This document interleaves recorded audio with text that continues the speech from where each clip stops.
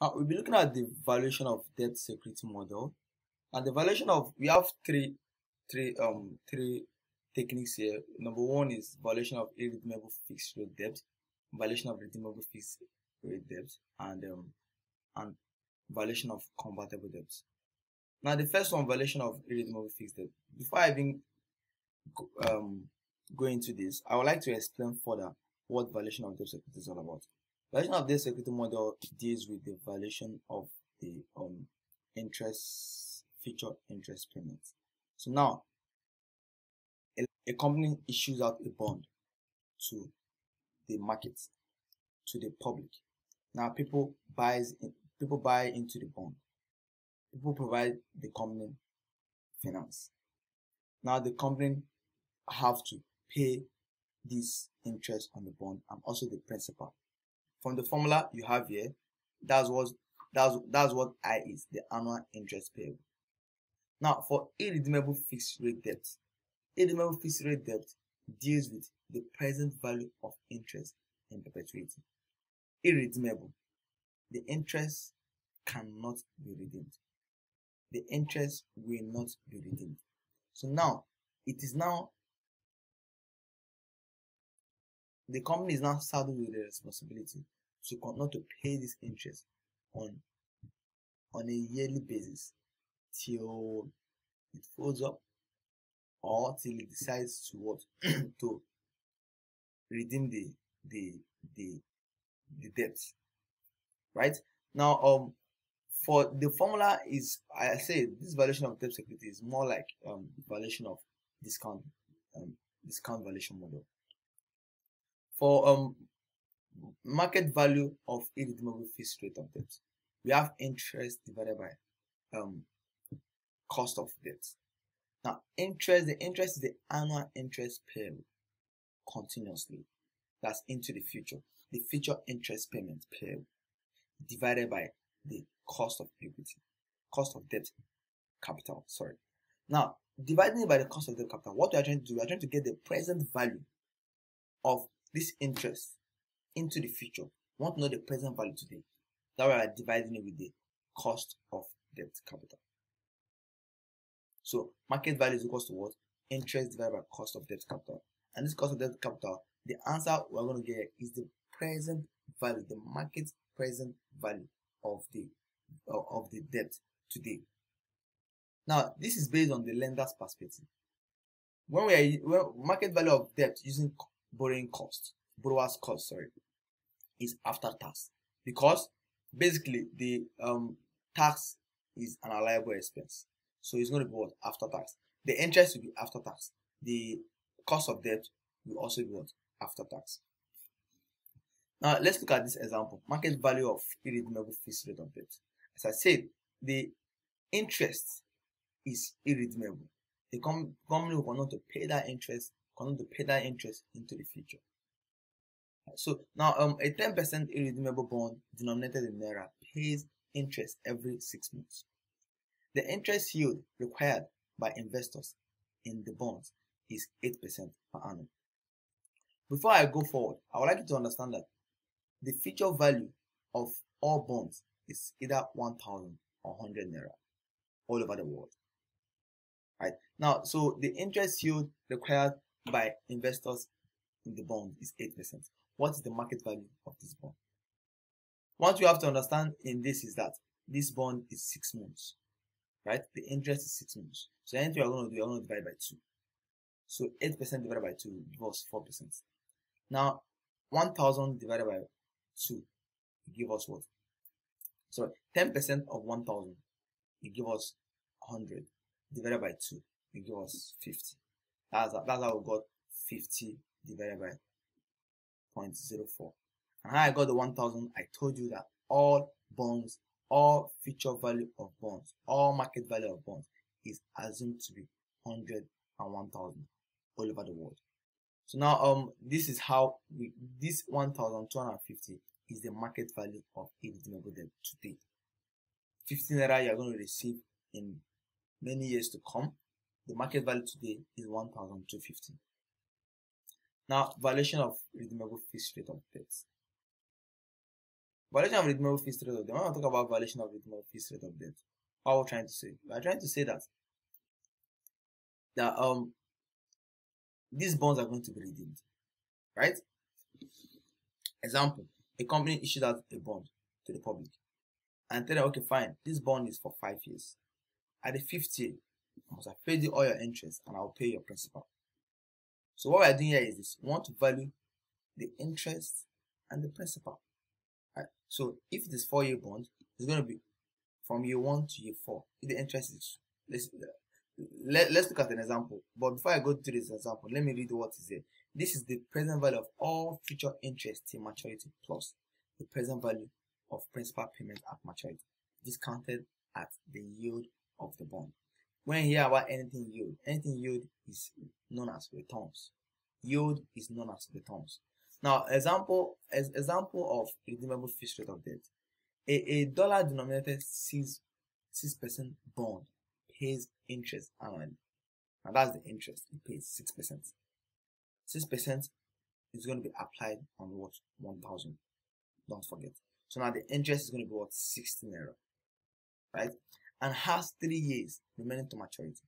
They have 3 years remaining to maturity. That means at the 3rd year, they are going to redeem the what? The principal, which is what? 1,000. As I told you, the principal is 1,000. The principal is also known as the nominal value. The principal is also known as the future value. Now it will be redeemed as par. The interest yield required by the bond investor is 5%. That's the returns. And this 5% is what they are going to use to discount it. An annual interest payment has just been paid. The value of the bond is calculated as follows for each 1,000 nominal bonds. Now you could see, interest is 16 naira. As I said, 6% of 1,000, 16 naira. Year 3, year 2, 16 naira. Year 3 is both the interest and the principal repayment. That's 1,016 naira. Now you discount it using the what? The interest yield required by the investor, which is 5%. You discount it with 5%, which will give us. And how can you do this? Discounting is 5%. You do 1 divided by 1 plus r. So what we'll have here, 1 divided by 1 plus r, and our r is 5%, which is 1 divided by 1 plus 0.5, which gives 0.9952.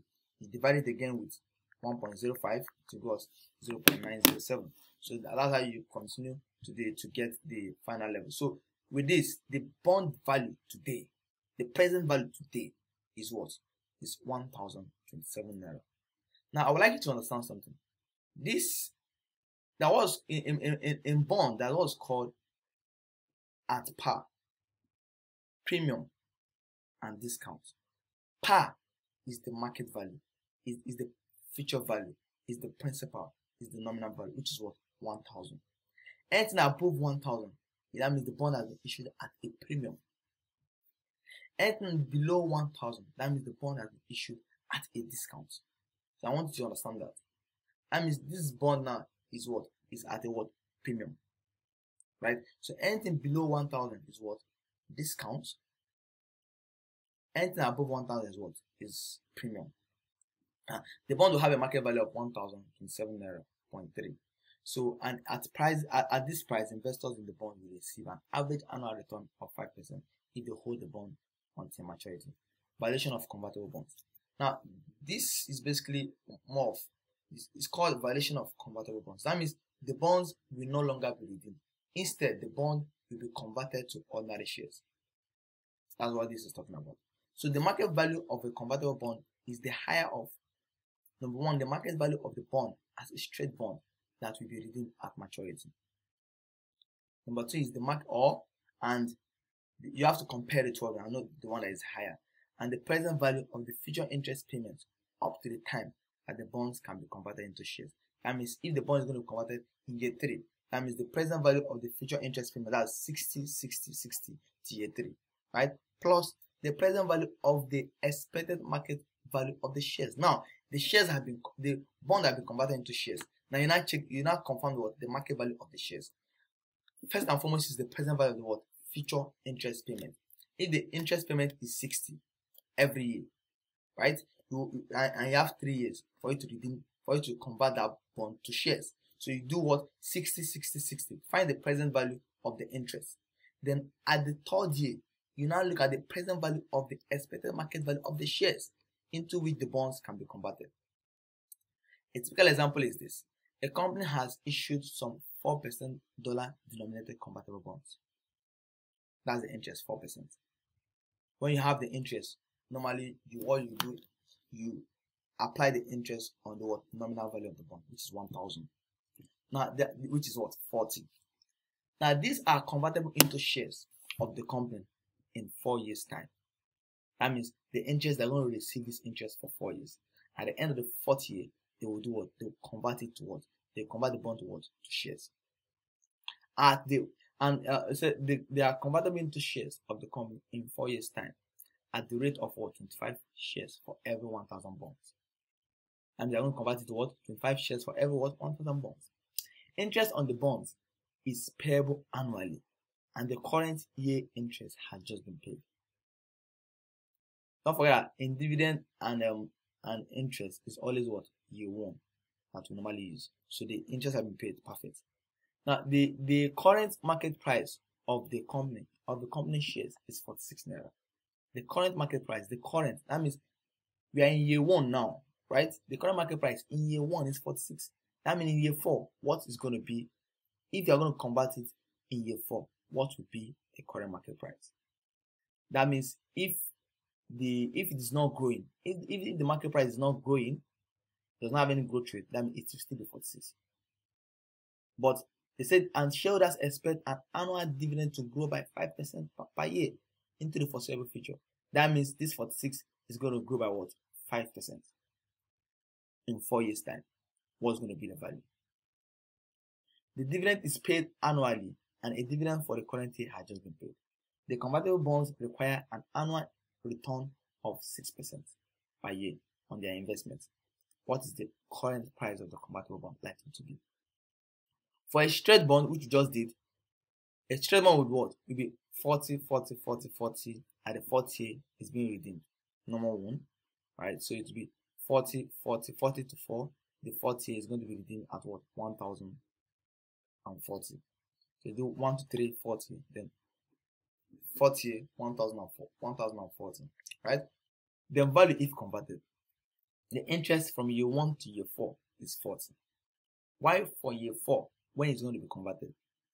Now we are going to multiply. What I'm going to do is to multiply the number of shares, which is 25, with the value of the shares. The value of the shares as at year 1 is 46. Now what is the value of the share at year 4? What are you going to do? You compound it. You look for the future value of 46 in 4 years time. What are you going to do? 46 times 1.05 raised to the power 4. 1.05 raised to the power 4 will give you 55.9. I said 46 times 1.05 raised to the power 4. We do 1.05 raised to the power 4 as 4 years compounded, then times 46 to give 55.9. 55.9 times 25 it gives 1,397 naira 0.5. So now we did discount, cumulative discount factor, which is 1 minus 1 plus r raised to the power minus n divided by r. I will come again. 1 minus 1 plus r raised to the power minus n divided by r. Why this is just 1 all over 1 plus r raised to the power 4. You get this. And the r is what? The r is 6% per year. So when you do this, you get the value of the bond today. Value-based management model. Now this value-based management model is based on the concept that the ultimate measure of a company's success is to the extent to which it increases the wealth of shareholders. Value is created when companies invest capital at returns that exceed the cost of capital. So all the techniques used here is used in order to determine the value that will be added to shareholders' wealth. The first one is the cash flow return on investment. Cash flow return on investment is synonymous to return on capital employed. But now we are not looking at profits. We are looking at adding value to shareholder. Because when you add value to shareholder, that means you have added. This is not accounting profit now, but you have added real money to them. You have added cash to them. So cash flow return on investment is a real rate of return measure that identifies the relationship between the cash generated by a business relative to the cash invested in it. Right? The cash they brought, that's the capital employed, relative to what? The cash they generated. So that's why the formula is cash flow divided by market value of capital employed. So basically, this is more of what? Adding value to share. So if you check this, you now know whether you compare to the previous year, you know whether value has been added to the company or not. Total shareholders return. This is a measure of the performance of different companies stocks and shares over time. It combines share appreciation and dividend paid to show the total return to shareholder expressed as an annualized percentage. Now, I would like you to understand that return to shareholder is not just dividend. There could be capital gains. That's share appreciation, share price appreciation. What does share price appreciation mean? It means that yesterday's value of my share as an investor in Dangote is 15 naira. Today's value is 17 naira. That means I've gained 20 naira increment. That's share price appreciation. My shares have appreciated by 20 naira. So how can you know your shares have appreciated by 20 naira? You do what? You do today's value minus yesterday's value divided by today's value divided by yesterday's value. Right? So that's why you have share price at end, that is today's value, minus share price at beginning, that is yesterday's value, plus cash paid to shareholders divided by share price at beginning. Right? This will give us the what? The total shareholders return. So basically it's made up of cash paid to shareholders, which is in form of dividend, and the capital gains. Economic value added. Economic value added was developed as a measure of performance that is closely correlated to shareholders' wealth. Economic value added deals with the economic value that been added to the company. It doesn't deal with accounting value. It deals with the economic value. That means value has been added. So if value has not been added, that means value has been lost.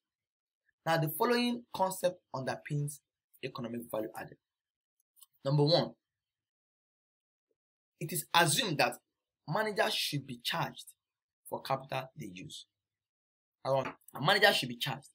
Managers, when using any capital provided to them by the shareholders or the debt holders, they should be charged for it. Now, a company and each operating division within the company should make enough profit after tax to provide returns that are expected by the providers of capital. That means the company should generate. Managers should ensure that the company generates enough cash to provide the returns that is expected by providers of capital. Now, the cash, the profits they are going to generate must be higher than the charge for using the capital. Now, if the profit exceeds the charge, the capital charge for using the asset, that means value has been added. But if it hasn't, that means value has been lost. The formula for economic value added is this: net operating profit after tax. That is the profit that was generated by the what? By the managers or the management, minus capital charge. That's to know whether economic value has been added. Capital charge is WACC, as the cost of debt plus cost of equity times the capital that was employed. Weighted average cost of capital. WACC is known as the expected returns from the shareholders times the capital employed. I will show that we brought 1 million, 100 million. We are expecting 10% on this 100 million. So that's the charge. That's what they are charging the managers for using their capital. Adjustments. There are several, because of the fact that we are using accounting profits, right? We need to adjust. They need to make we need to make reasonable adjustments in order for it to be for us to arrive at the new part.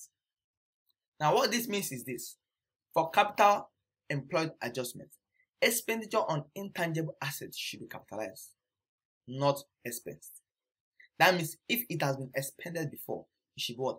Added back to what? Capital employed. And amortization should be what? Deducted. Provision, allowance, and deferred tax reserve should be added back to capital employed. That means provision has been deducted, allowance has been deducted. These are not cash items. These are just estimates. Because the fact they are estimates and we're looking for economic value added, they are meant to what? Add them back because they have been deducted already from the profit or loss. Leases should not be capitalized, but the actual lease rental should be deducted from capital employed. Leases should not be capitalized. You know that capital finance lease and operating lease. Finance lease is always capitalized because it is assumed that the owner, the lessee is basically the owner, right? No, that's why it's being capitalized, because it's a long-term lease and the lessee takes responsibility for all the risks involved in leasing the assets. But the true fact is that the lease should not be capitalized and should be added back to what? Capital employed. It's only the lease rental that was paid for leasing the asset should be deducted from capital employed.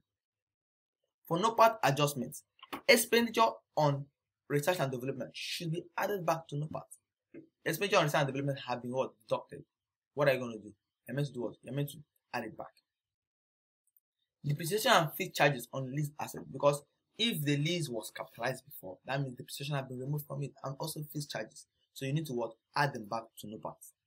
Any addition or reduction from deferred tax reserve should be added or subtracted from NOPAT. Provision and allowances should be added back because they have been subtracted. The next thing is market value added.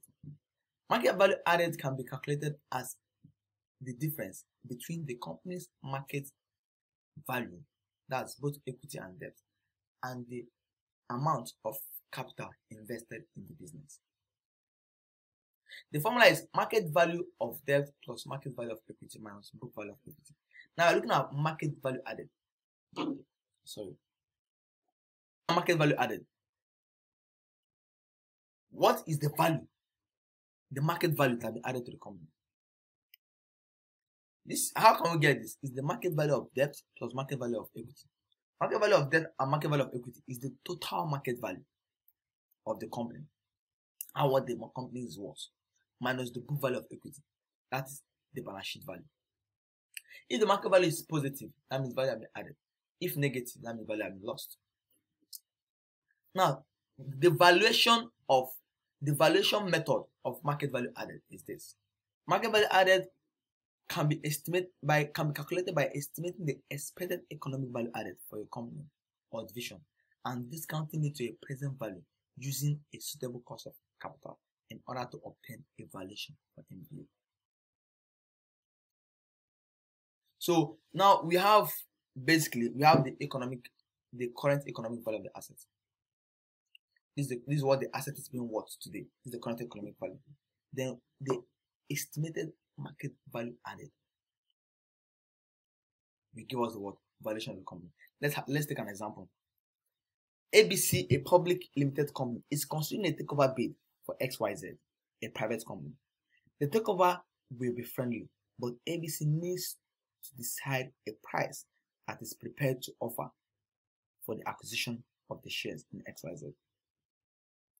The account of XYZ for the past few years has been analyzed. An adjustment has been made to obtain an estimated economic book value of the asset of XYZ, which is 50 million. It has also been estimated that for each of the past 5 years, XYZ has made economic value added of 4 million.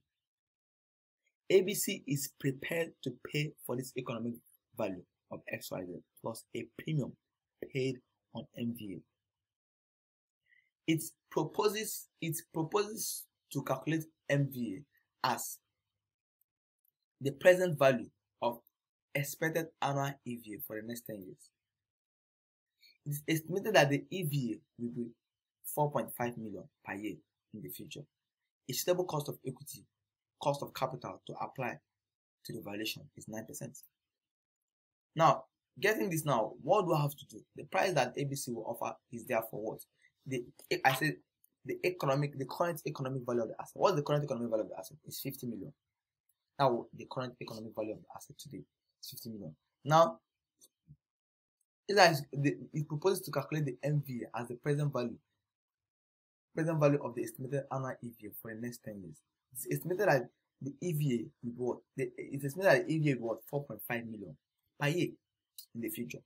So we're going to discount this 4.5 million today.